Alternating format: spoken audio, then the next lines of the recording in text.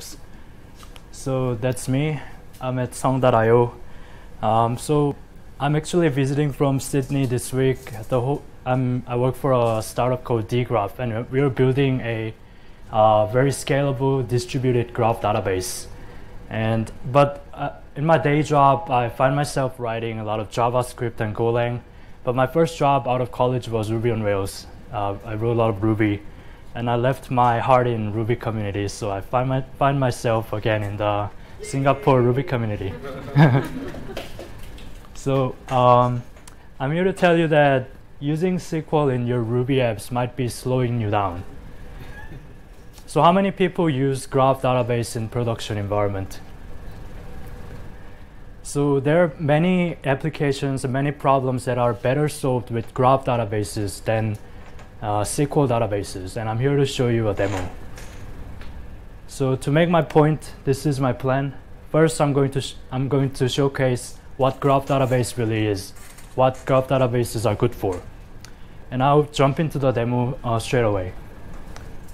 So graph database stores your data in nodes and edges. So something like this. So these circles are nodes, represents an entity, and edges are lines connecting between the nodes. So graph database is really good for edge traversals, like traversing the edge between two different nodes, because it's almost free in terms of complexity. Also, it's optimized for key value lookups, because traversing edge is really cheap. So this is Facebook Open Graph. So you can represent people as nodes, and you can represent the relationship between the nodes using the edges. This is Google Knowledge Graph, which powers Google search. So why do we want to use graph database? Because we can retrieve complex data really fast, and also you can store data in a more natural way. No one really thinks about their data in rows and columns. That's something we're taught in a college or coding boot camps. When we think about data, we visualize them in nodes and edges. So in this demo, I'm going to use Dgraph. It's fully open source graph database. It's the fastest graph database in the market. I'm going to share this slide. There's a benchmark, and it's the only scalable database in the market. So let's try to use it in Rails, and let's try to see how we can solve a particular problem. So everybody here knows Stack Overflow. Okay, so Graph Overflow is something I created as a demo. So it's loaded with 10,000 users, 20,000 questions, 30,000 answers, and around 550K edges that are connecting these nodes. So I'm going to jump into the demo, and the source code for the demo will be available on meetup.com. So this is the main page of Graph Overflow. So here on the left-hand side, we see the hot questions, and these questions are ordered in some sort of an algorithm that makes the most sense to get all the hot questions.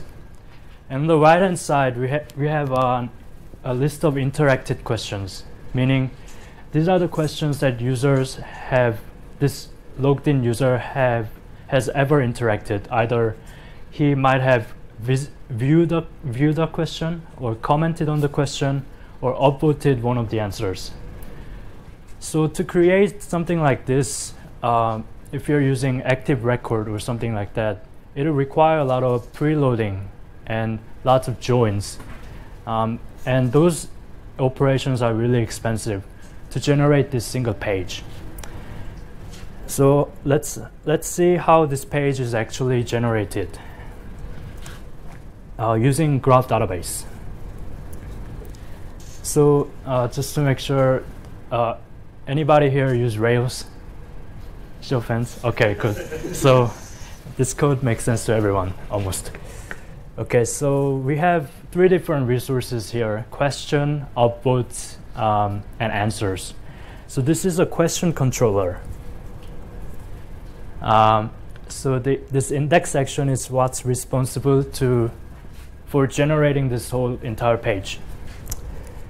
So if you have a look at this, there's a multi-line string called query, and it makes an HTTP call to the Dgraph instance, gets the JSON back, and store the payload as an instance variable to pass to the view.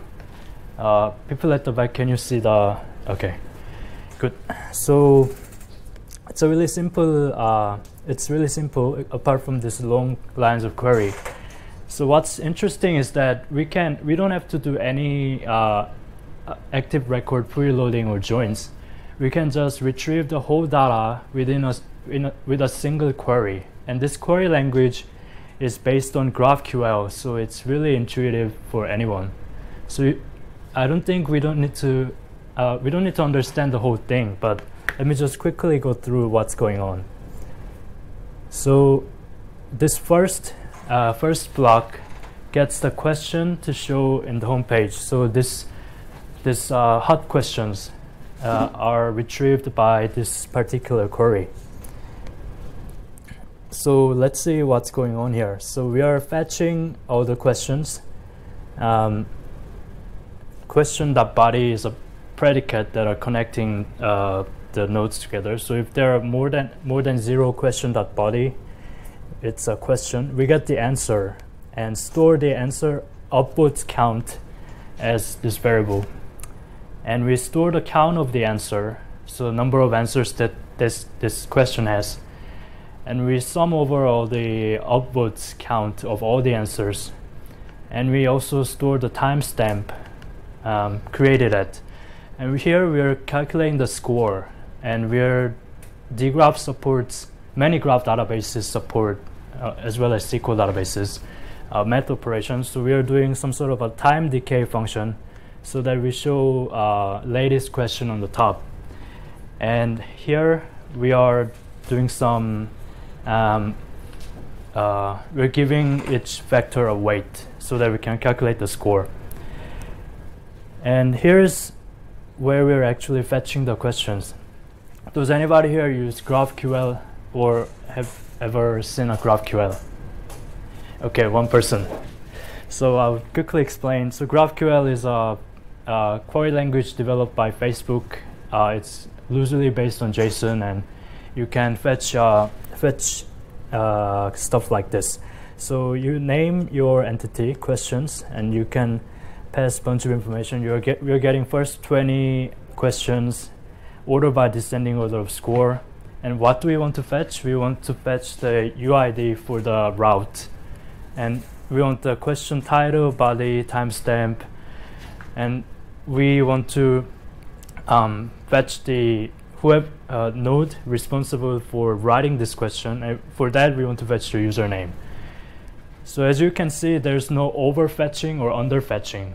So if you're using active record, you end up getting the mostly you end up getting the whole attributes of the model, but here you only fetch what you want. Also, I can quickly go over the interacted question. So here we do the same thing. We store as variables whatever questions that user has viewed, whatever questions that user upvoted or answered, and we do the same thing. So we fetch all the interactive question with those IDs and fetch the actual content. So with this single query, you can generate this whole page. It means less network calls first, and it also means because you're relying on graph database, relying on a scalable database to do the work for you, it means that your organizations can save money literally, because now your graph database is doing the heavy lifting. Also, it means that your users will experience less latency. It will come out as a better user experience.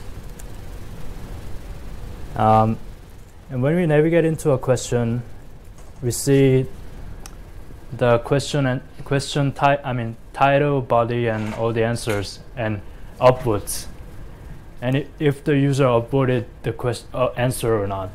So all this information can be retrieved by this single query. There's no join or prefetching. So you get all the question related attributes. And for this question, you can get the first 10 answers without even thinking about joining between two tables. And for those answers, you can get all these fields related to that answer. And without even joining, again, you can get all the users whoever that ever upvoted this answer. So as I said, edge traversal in Graph database is free, almost. So this takes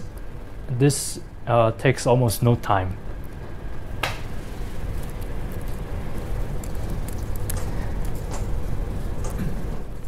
Okay, so there was a quick demo of how we can use Graph database in Ruby application, particularly in Rails. So if we think outside of the box and maybe stop relying on active record for a while, it might be a better way to solve your problem in your organization. So what are the benefits? So we let the database do the heavy lifting. It means you can invest less in your infrastructure, because Ruby is very expressive and enjoyable to use, but it's not the fastest language in the world. So by delegating all these works to a scalable native database, you can still keep the expressiveness of Ruby, and also get the performance that you need in your organization. Also, you can, as we saw, we can retrieve very complex data with a single query without even thinking about join or paying costs related to the join. It's highly scalable and not proprietary. It's completely open source. A lot of companies doing anything smart are using graph databases. Facebook, Google, LinkedIn, Quora, everyone. But here's a problem. They're all building their own proprietary solutions because there's no open source standard, open source solution that's scalable for everyone. So by using Dgraph, we can give the power back to those guys in the garage to compete with the likes of Facebook. So that was how to use Graph database in Rails. So as I showcased, it's super easy to use any kind of Graph database in your Ruby apps. So if you're solving out very complex problems with lots of joins, it might be a good chance to give Graph database a try in your Ruby applications. It's super easy. It's simpler because you can retrieve very complex data with single query, and it's faster because you don't pay the cost of joining two tables or multiple tables. Thank you very much. Any questions?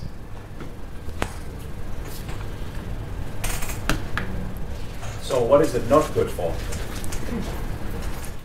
So Graph database is not good for applications that require ACID transaction. So for example, if you're building a financial application like bank, I wouldn't use Graph database to store my financial information because not all Graph databases support transaction.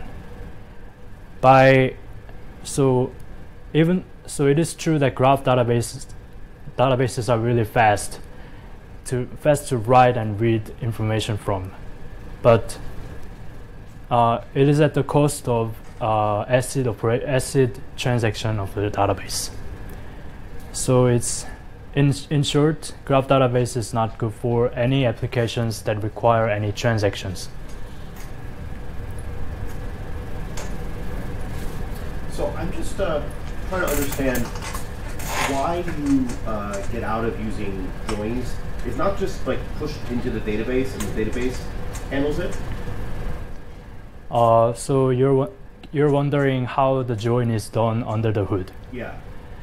So there is no join actually, because the way the graph, the way your information, your data is stored internally they're stored in a way that to find the information, everything is a single lookup away.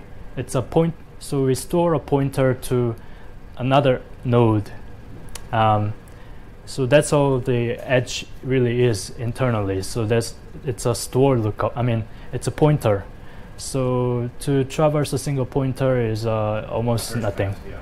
So it's, in a way, it's when you store the data initially, there's an extra cost, but you reap that back when you, because you have to instantiate the pointer when you put it in the database, but then when you pull it out, you can do it faster. That's in a way the trade-off here.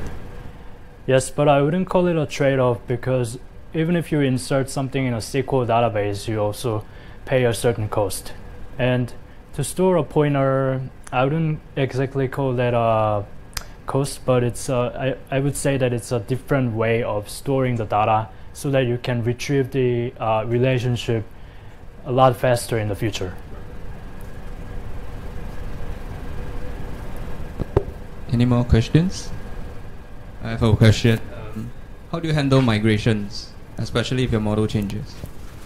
Yes. So Dgraph, well, I can't really say for other databases, but for Dgraph we support schema, and it's implicit or you can make it explicit. And if you change the schema later, all the data will be auto migrated. Okay. Thank you, Sung. That was the first talk.